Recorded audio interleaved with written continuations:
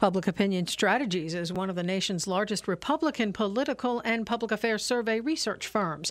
Multiple community hospital leaders presented the operations numbers on a poll regarding health care coverage for the uninsured in Richmond today. 83% said that they support a plan to draw down available federal funds into Virginia to help uninsured Virginians access health care. Mary Mannix, president and CEO of Augusta Health. While support was strongest among self-identified Democrats, more than two-thirds of self-identified Republicans and independents also support coverage for the uninsured.